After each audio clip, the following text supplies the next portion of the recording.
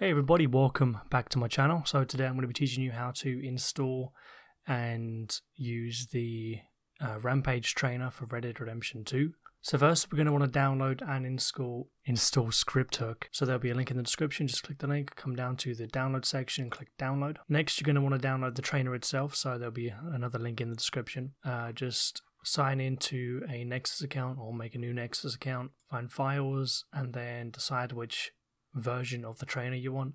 This version looks like this and the other version looks like that. So I prefer the second version, that's the one I'm going to use, so that's the one I'm going to download. So after that, find your Red Dead Redemption 2 folder. If you're using Steam, just go into Red Dead Redemption 2, manage, browse local files, and it will just load it up. If you're using anything else, just find your local files. You can do it, I believe in you. After that, you're going to want to open up script hook, go into bin and copy and paste these two files.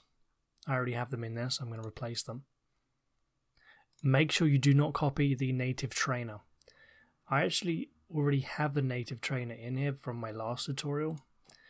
I'm going to delete that. So I've opened up the Rampage folder, and once you get to this part here, you just want to drag and drop these files into the root.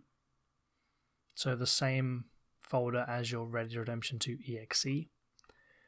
And then after that, you are done. So I'm going to load up Red Dead Redemption 2 and we're going to mess around with this trainer. So once you load into the game for the first time, you're going to see this welcome menu here. Just press enter A or numpad 5 and you'll get another one. Terms of service, just accept that. And once you're done with that, you can press F5 and now you have access to the complete menu, and this is hands down the best trainer I've ever used. It has everything you could ever want, including like a bunch of settings. You can rebind the menu controls, you change the way it looks, you can edit your character stats, you can reveal the entire map if you want, which is for me a go-to. Every time I play a new save file, I always just show all map. It doesn't spawn these things in, these little sketches that Arthur draws. All it does is remove all of the fog, so you can see the entire map, which makes sense if it is a map that Arthur's holding in his hands that he's sketching on when you explore. It's not like Arthur's manually drawing each of the roads and stuff, I don't know. You can spawn in your own horses, you can spawn in like whatever weapons you want. There are so many cheats. If you want to disable the offhand holster, you can come into the wardrobe, disable the offhand holster. You can disable the satchel too. You can also just disable any components you want on Arthur.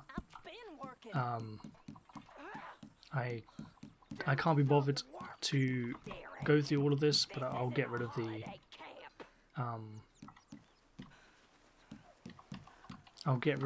the gun belt to show you can do that.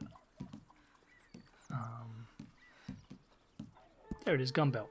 Say if you're role-playing or whatever and it's a hot day, you can remove his shirt. Or if you just don't like the way suspenders look, you can take them off. You can do whatever you want. It just gives you a lot more freedom. You can also turn yourself into a donkey if that's what you want to do. You know, you can turn yourself into any animal in the game. Like, I'm a big fan of bullfrogs, so that's just what I'm gonna be a bullfrog. Yeah, that's what I'm gonna exist as for a while.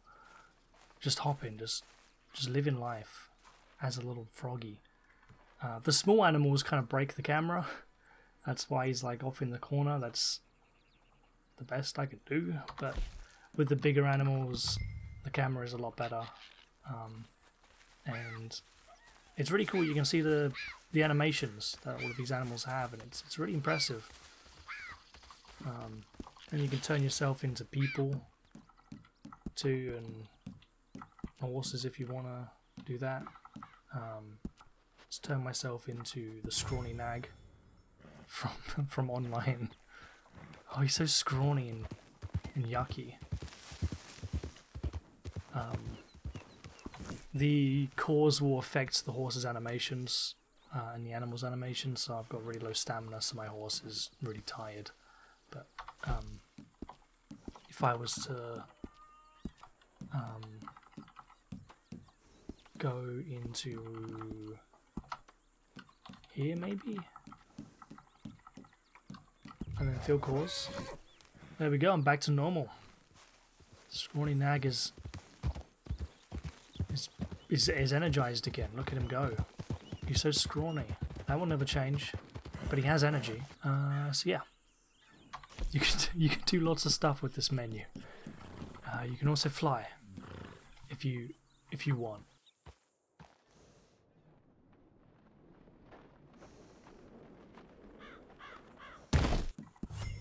And one other thing. Hang on a second. I've got to save a man's life.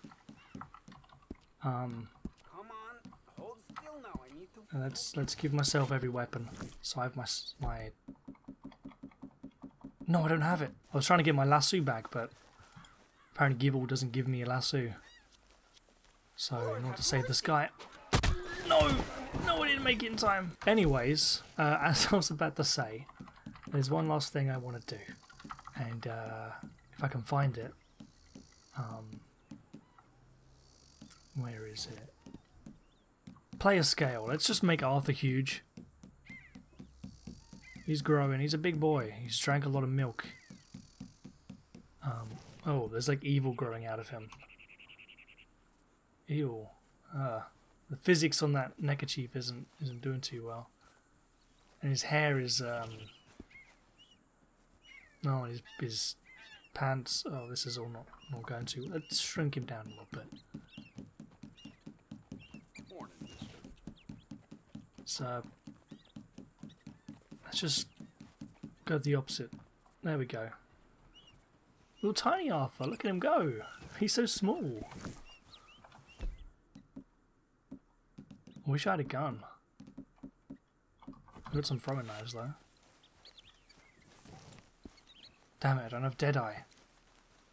Tiny Arthur doesn't have any Deadeye. He's too small. I don't think there's anybody else around. It's a hard life being a tiny Arthur. Need to do more than wave it around to get my blood up. Oh, get the horse, get the horse. The horse was too quick. Damn it, tiny Arthur. If only he could run faster. If only his legs were longer. Anyways, let's loot this guy. Probably has something good on him. Oh, he has a good gun though.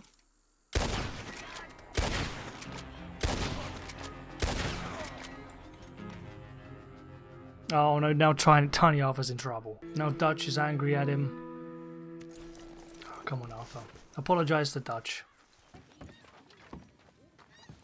What brings you in here? Big old Dutch Vanderland. Am I sensing ideas above your station again? I part love you and I part hate you. Why are you acting like a fool? But mostly, I don't understand a word you say. Ungrateful bastard!